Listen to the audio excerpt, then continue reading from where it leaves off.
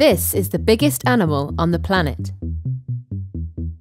And this is lunch. On the menu today is a swarm of krill, tiny shrimp-like creatures that are found in every ocean on Earth. In the Southern Ocean, they are central to the entire food web.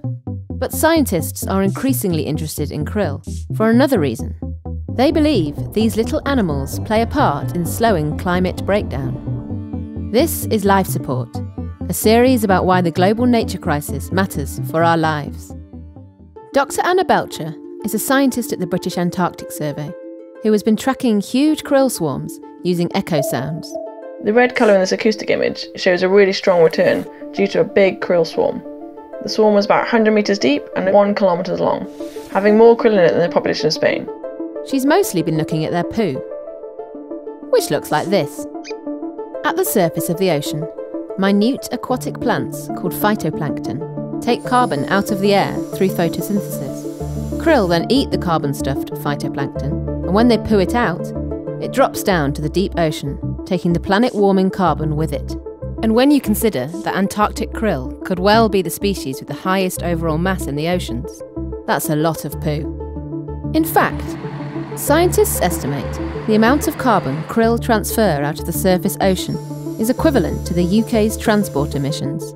But krill may themselves be threatened by the changing climate. Warmer weather and melting ice is putting their habitat at risk, pushing them polewards and reducing their number of young.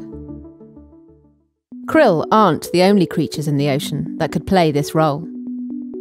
When krill, fish and other animals move up and down within the ocean, they carry some carbon to its depths, either when they breathe out, or when they poo, or when their carbon-rich bodies sink when they die.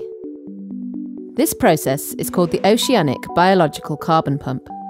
It's really all about how deep we can get the carbon, whether it's in carbon dioxide or whether it's in an actual particle that might make it to the seabed. And what we find is if you get to about 1,000 metres, you're talking locked away from the atmosphere for about 1,000 years. And if we can get down to the sediment, then we're talking about millennia and geological timescales. There is so much we don't yet know about the oceans, and about how this biological carbon pump helps to control our climate. And the deeper we go, the less we know. It's hard to do science at depths of kilometres down. Very soon, we might be mining down there.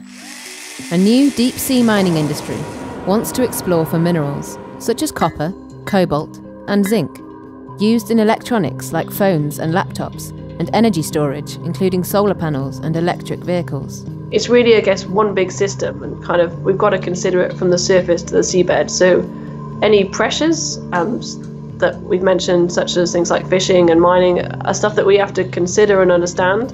And before we go and, I guess, and kind of tamper with these systems, we need to make sure we understand how sustainable it is in terms of its effect just on the numbers and the biodiversity, but also on how much carbon they might take up.